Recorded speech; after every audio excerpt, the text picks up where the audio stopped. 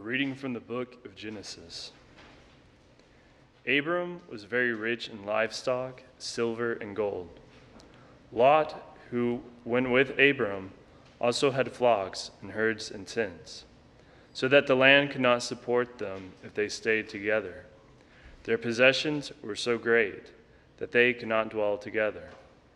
There were quarrels between the herdsmen of Abram's livestock and those of Lot's. At this time, the Canaanites and the Perizzites were occupying the land. So Abram said to Lot, "Let there be no strife between you and me, or between your herdsmen and mine, for we are kinsmen. Is not the whole land at your disposal? Please separate from me. If you prefer the left, I will go to the right. If you prefer the right, I will go to the left." Lot looked about and saw how well watered the whole Jordan plain was as far as Zoar, like the Lord's own garden, or like Egypt. This was before the Lord had destroyed Sodom and Gomorrah. Lot therefore chose for himself the whole Jordan plain and set out eastward. Thus they separated from each other. Abram stayed in the land of Canaan, while Lot sitting among the cities of the plain, pitching his tents near Sodom. Now the inhabitants of Sodom were very wicked, in the sins they committed against the Lord. After Lot had left, the Lord said to Abram, "Look about you, and from where you are, gaze to the north and south, east and west. All the land that you see I will give to you and your descendants forever. I will make your descendants like the dust of the earth. If anyone could count the dust of the earth, your descendants too might be counted. Set forth and walk about in the land, through its length and its breadth, for to you I will give it."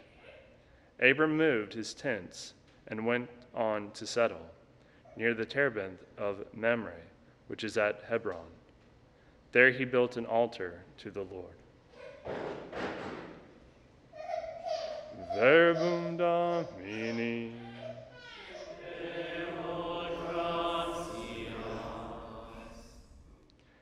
He who does justice will live in the presence of the Lord. He who does justice will live in the presence of the Lord. He who walks blamelessly and does justice, who thinks the truth in his heart and slanders not with his tongue. He who does justice will live in the presence of the Lord. Who harms not his fellow man, nor takes up a reproach against his neighbor, by whom the reprobate is despised, while he honors those who fear the Lord. He who does justice will live in the presence of the Lord. Who lends not his money at usury, and accepts no bribe against the innocent. He who does these things shall never be disturbed. He who does justice will live in the presence of the Lord.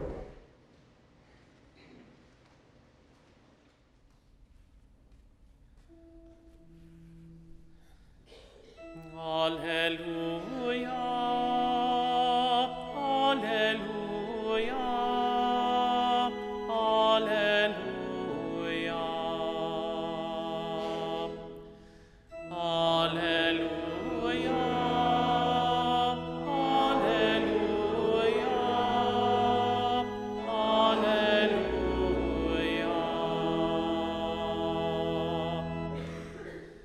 I am the light of the world, says the Lord. Whoever follows me will have the light of life. Alleluia, alleluia, alleluia.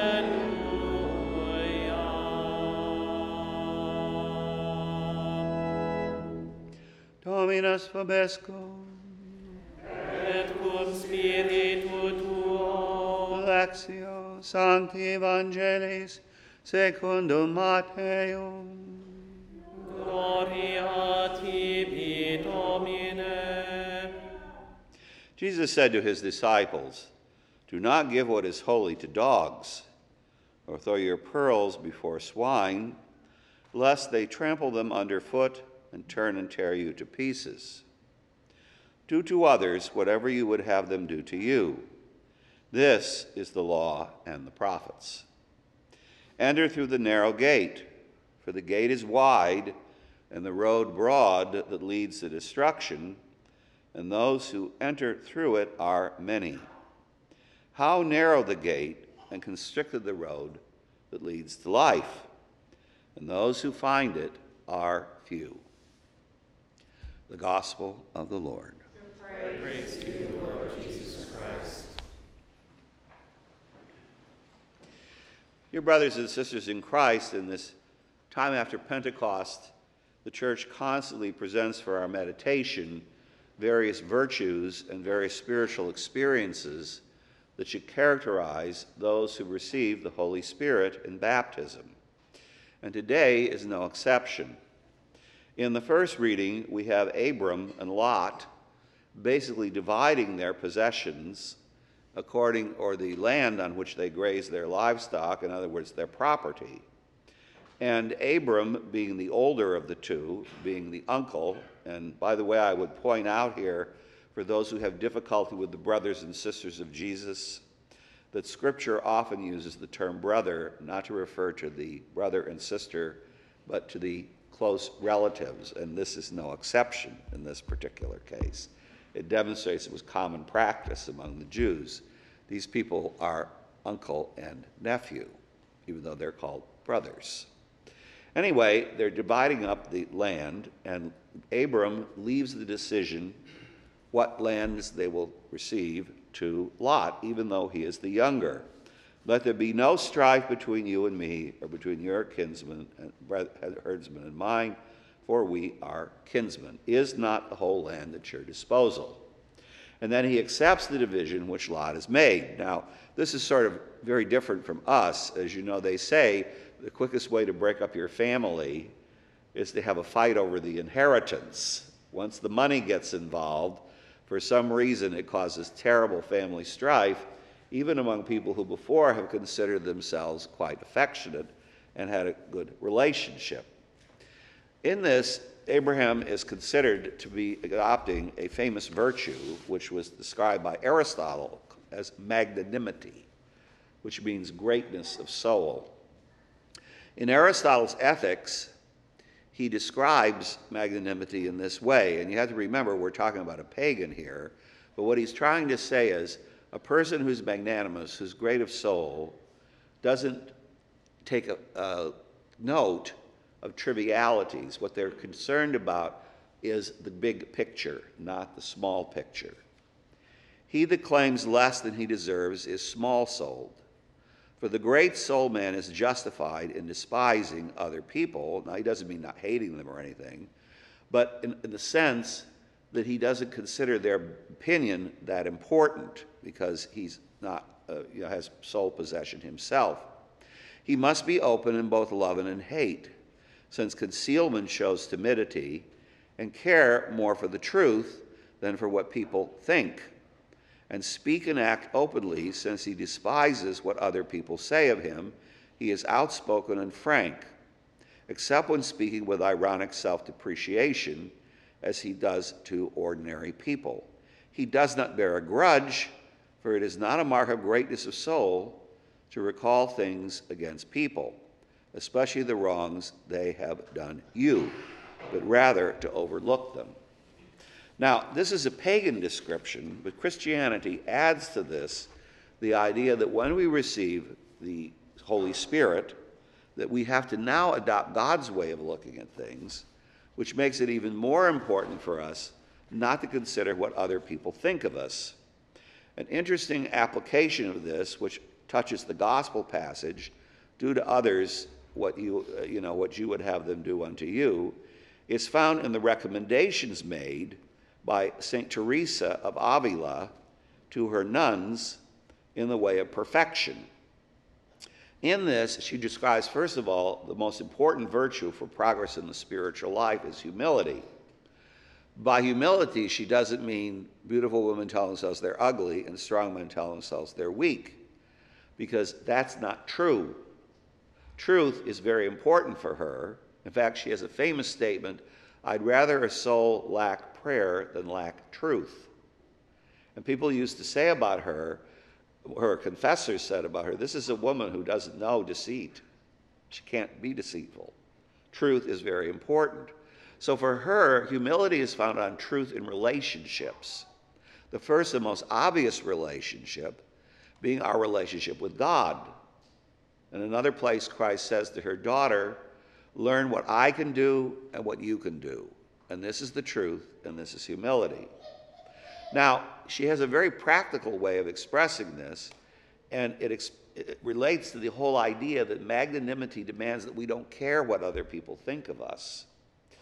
Thomas Aquinas, when he treats of humility, says that we have to suffer humiliations, but not in all cases. In fact, he says it's characteristic of stupidity, not intelligence and discretion, to suffer humiliations when they're not demanded by charity. St. Teresa applies this with her nuns by saying there are basically three characteristics in community life. Now, of course, she is speaking to religious, but I would say she could speak to all of us in this way, which demonstrate this virtue. And she calls this the great virtues. You know, she didn't have much interest in physical exaggerated penances, even though people did a lot of them in her time. Of course, I always say today, I don't have to do fastings and vigils because I consider meetings to be the modern fastings and vigils. One is much more frustrated over the complete inability of meetings to resolve anything than one would be over physical pain. Anyway, the first is you have to renounce being a drama queen or a drama king, to think that the whole world revolves around you and your reactions, and to put your difficulties, make them more of them than they really are, to place them in their proper place. We all have difficulties. We all have imperfections. But we need to realize that our imperfections, partially at least, demonstrate to us where we need God to help us with his grace. The second is to renounce always having to be right. Now, this is an extremely important virtue, I think, in every society. Do unto others as you would have them do unto you. Well, we don't have to agree with other people, but to experience a kind of union, true humility in their regard, we have to take their opinion seriously as their opinion. They have their point of view. You may think it's nuts, but still they have a right to their point of view. The third thing, however, is the most difficult for us, because St. Teresa had a great devotion. She connected humility very much with the life of our Lord, to what she called the silence of our Lord. And that is to renounce defending yourself when you're unjustly accused. She says this in the way of perfection. "For I disliked hearing things that were true said about me, whereas these other things, however serious they were, I didn't mind at all. In small matters I followed my own inclination, and I still do so, without paying any affection to what is most perfect. So I should like you to begin to realize this at an early stage. And I want each of you to ponder how much there is to be gained in every way by this virtue, and how, so far as I can see, there's nothing to be lost by it. The chief thing we gain is being able in some degree to follow the Lord, because the Lord, remember, except when, and this is important, this is why intelligence is necessary, either offense or scandal is involved, where a person has to defend themselves. Our Lord didn't really answer people back, except in one case. You remember when he was slapped by the high priest servant, he didn't turn and say, "Oh, even though I said turn the other cheek, hit me harder on the other side." He said, "If I've done something wrong, prove it. If not, why do you hit me?" In other words, he told the truth. She maintains that this virtue is a proof of the presence of the spiritual life and of great gain, because, you know, when you deprive yourself of physical food and things, it causes your body great suffering. But here the suffering is only interior, and is only really known to you and God. First of all, if you defend yourself against others, Any of us who live in community life know this, and community life is our great leveler. You know, it's where your virtue is actually proven. You're not going to usually convince people that they're wrong. So it's kind of useless to defend yourself anyway. Usually it confirms them in the fact that what they thought about you was true. Secondly, whose estimation and judgment are we really concerned about? Human beings are often mistaken in their judgments about other people. It's something we need to constantly tell ourselves. We could be wrong, especially if we're judging people's interior motives. Many of us know very little about our own interior motives, much less trying to judge everybody else's interior motives. So the fact that we suffer the judgment of other people, as you know, people exalt people who shouldn't be exalted, and they often deprecate people who should be exalted. They consider people to be bad who are really good, and good who are really bad. And as you know, human judgment also is very fleeting. Today you're a star. Everybody hangs a star on your door. Tomorrow, no one can remember who you are. No one can remember your name. You know, we were sitting in the table a couple months ago, and we had one of our young seminarians with us, and he looked at us and said, "Who's Grace Kelly anyway?" Only the most famous marriage in the 20th century, but they don't have a clue. You know, talking to them about Grace Kelly is like when I was young talking about the Civil War. It just is a whole other era to them. They have no understanding or no idea of it. So people are often mistaken and they're often forgetful. Whose estimation is the most important? It's God's estimation of us. God knows the truth of our conscience. And God will judge us. And remember, there's nothing hidden that won't eventually be revealed. So the fact that we can overlook people's bad judgment of us demonstrates the fact that we're great of soul. We do unto others as they would do, we would have them do unto us. And interestingly enough, John of the Cross applies this on what he calls the precautions. Now remember, this is also written for a religious community. He says, regard all as strangers, and you will fulfill your duty toward them better than by giving them the affection you owe God. It doesn't mean you can't love people with human affection, but once it comes reliably to God, you have to put it in its place. He says, do not love one person more than another, for you will err. The person who loves God more is the more worthy of love, and you do not know who this is. But forgetting everyone alike, as is necessary for holy recollection, you will free yourself from this error of loving one person more or less than another. Do not think about others in either good or bad. And if you do not observe this practice, you will not know how to be religious, nor will you be able to reach holy recollection or deliver yourselves from imperfection. And he applies this even further in community life by saying this, and this is very difficult, but it really demonstrates this greatness of soul. It is that you very carefully guard yourself about thinking about what happens in the community, and even more against speaking about it or anything in the past or present concerning a particular person you are living with. Nothing about his or her character or conduct or deeds, no matter how serious any of this seems. Now remember, if scandal or offense is involved, that's not true.